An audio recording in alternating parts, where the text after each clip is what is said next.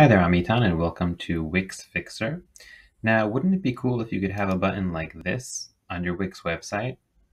And not only would you have a button like this, but that it could interact with your Wix website and send messages back and forth so that you would have the full functionality. Well, if you want to learn how to do that, then watch this video.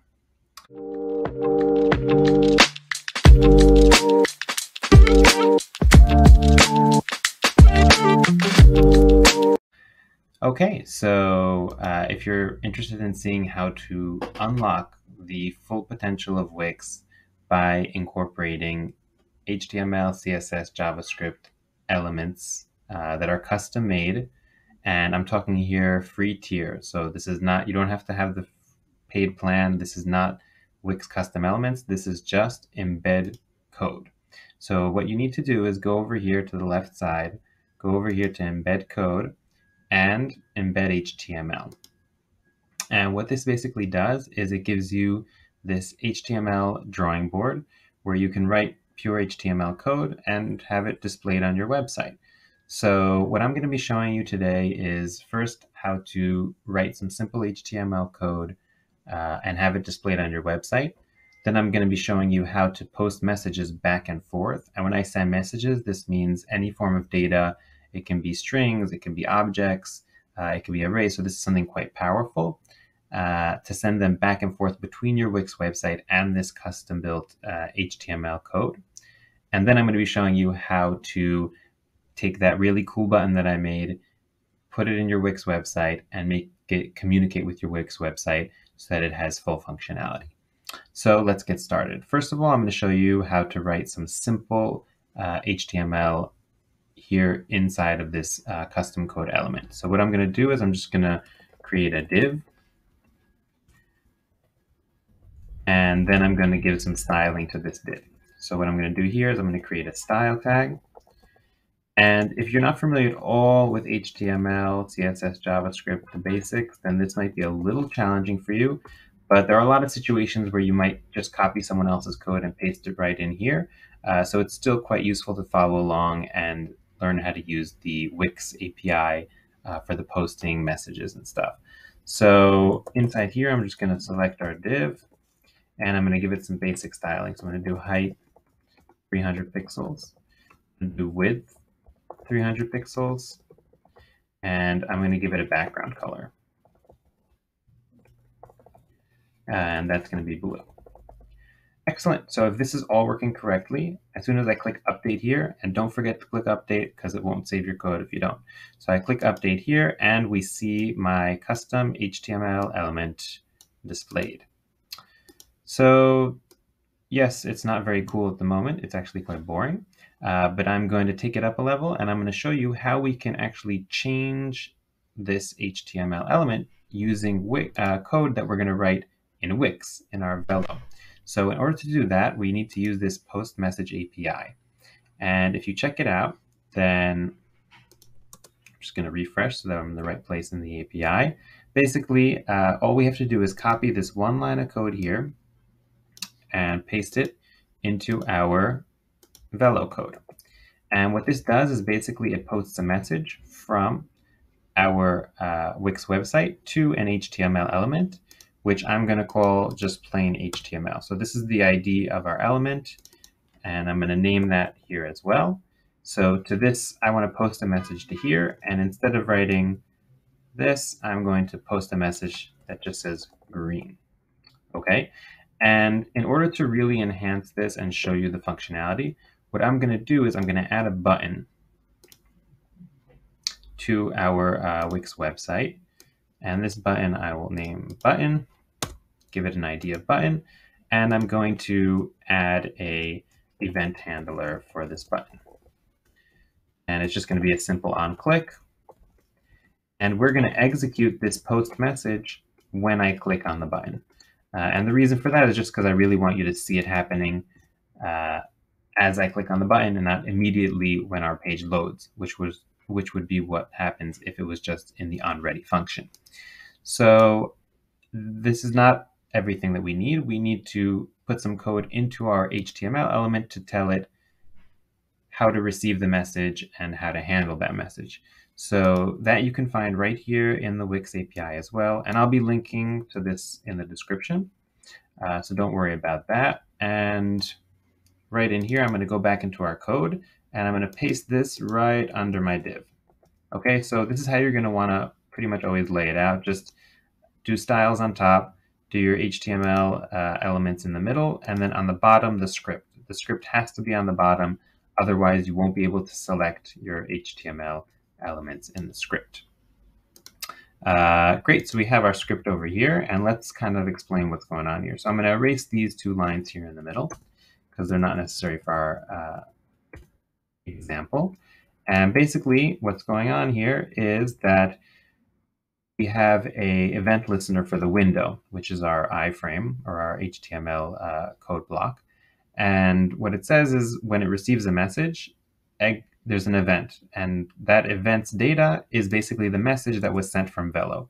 So you have to keep it like this. You need this if statement. If you don't have this if statement, it's not going to work. And now we're going to decide what we want to do when we get that message. So what I want to do is I want to change the background color of this div. And to do that, first I'm going to need to select this div inside of my JavaScript. So I'm going to say const div is equal to document dot query selector div. And make sure there's no typos. And now what I can do is I can say div.style.background color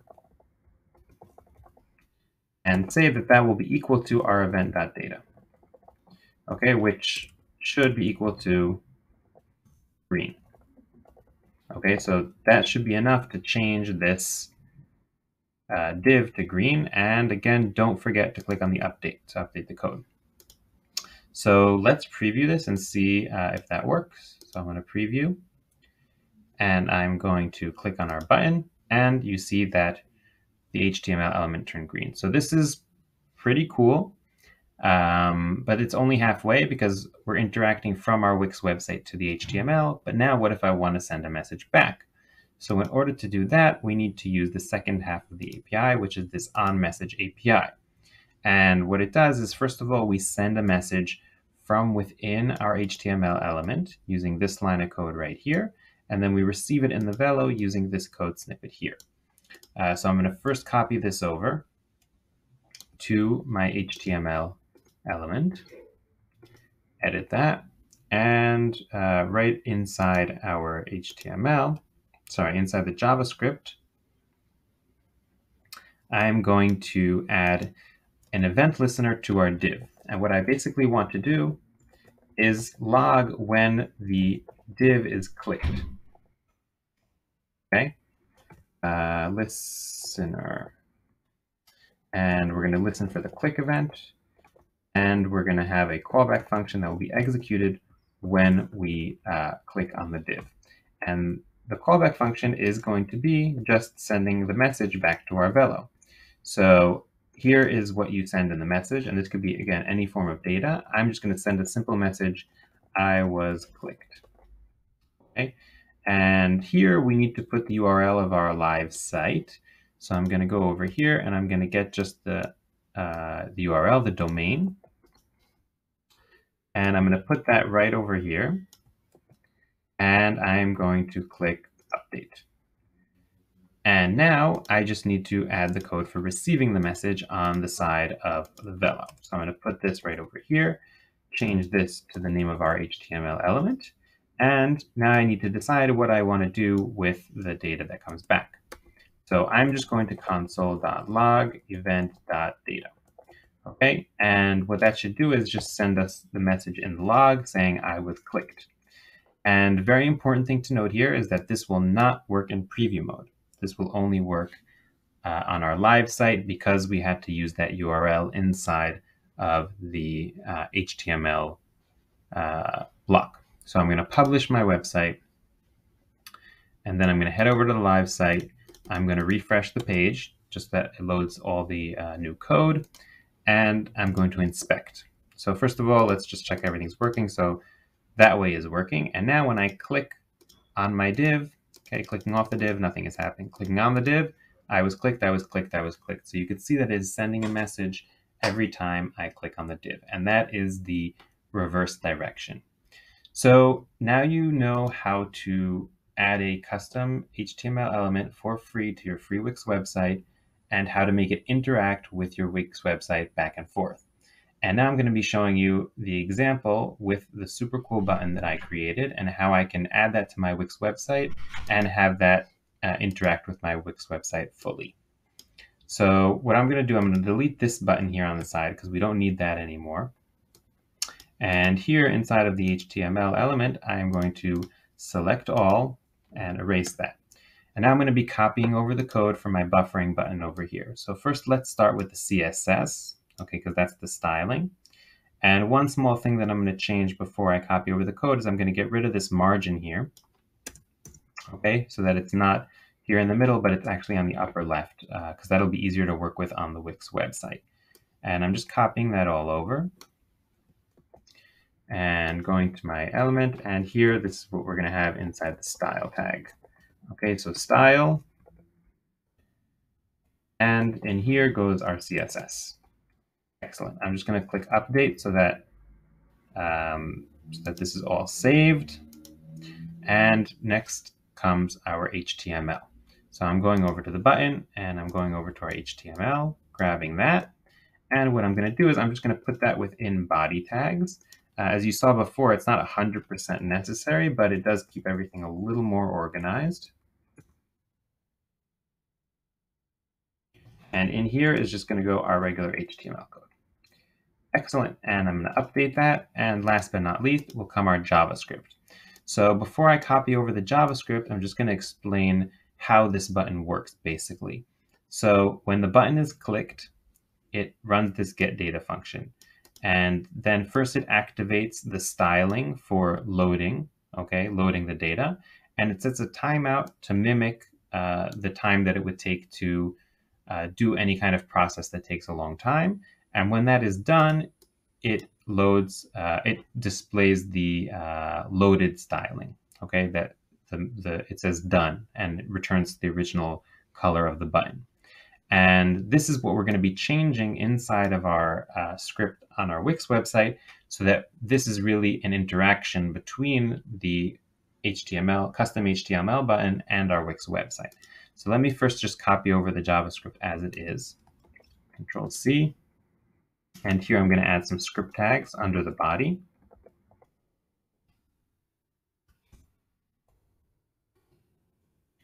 And just going to plot my JavaScript right in there. And I'm going to update this. And let's just check in preview mode here that our button is working as it should.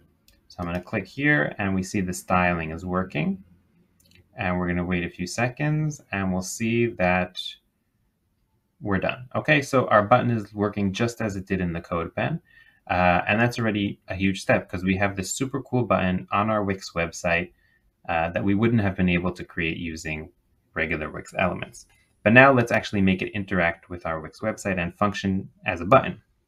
So basically what we're going to want to do is, let's get rid of this code, make this work like a regular button. So when we click the button, we're going to want something to happen on our Wix website. So let's start with that functionality. So we have already our on message, and all I need to do here is edit the code and right in here inside of our getData function, after the buffering, what I'm going to need to do is I'm going to need to send a message to our Wix to tell it that it should start executing the fetching of the data, for example. Okay, so we're going to do that again using this postMessage, and I'm going to put that right over here. And the message will be get data, exclamation point, okay? And here for the website, again, I need to use my live sites domain. So I'm going to put that right over here. Okay, and I'm going to update that. And one more thing that I want to do is I want to take this timeout, okay? And I want to actually execute this timeout on the Wix website. Why do I want to do that? Because I'm mimicking a situation where I click the button in my HTML, I'm doing something on my Wix website, and then I tell the button that I finished, and then it can display the completed styling. So what I'm going to need to do here is, instead of having the timeout inside of this HTML, here all I'm going to have is the onMessage event listener. Okay, so I'm going to take this from our documentation again. So I need to copy over this event listener. If you remember it by heart, you could type it out, but I just don't want to make any small mistakes. And then after we receive the event.data, so I'm going to give it a conditional. So I'm going to say, okay, let's say this data is equal to loaded. In that case, on the loaded function, which will style the button as loaded. Okay, so I'm going to update that. And then here inside of our Wix code, so now when we get the message, so I'm going to console that message. And another thing I'm going to do is I'm going to set the timeout. Okay, which again is just mimicking the situation where we are doing something on our Wix website. Maybe we're, uncollapsing, a strip or something like that, or we're actually fetching data, we're querying a collection, whatever we're doing. So let's say that takes, whatever we're doing, it takes 7 seconds. And then when that's done, what I'm going to do is I'm going to post a message back to the HTML. So I'm going to post a message back to the HTML. And don't forget the pound sign over here. And that message will be loaded. Okay, because you remember that I created the condition inside of the HTML component that it'll only display the loaded styling when it is loaded, when the message is loaded. So this is all looks pretty good. And don't forget that this is something that we're going to need to test on our live site, because we have messages going back and forth. Remember, sending messages to the HTML we can do in preview mode, but receiving messages on our Wix website we need to do in our live site. So I'm going to publish that. I'm going to refresh. And I'm going to be inspecting this here just to see that everything is working. So I'm clicking submit. It says get data. Okay, so something is happening now on my Wix website. Maybe I'm filtering a repeater, and done. Okay, that was 7 seconds later. So that is how you can take a completely customized HTML element styled with CSS, with JavaScript interactivity. The full toolbox of web development is at your fingertips, and take that and put that into your Wix website and have it interact with the rest of your Wix website seamlessly.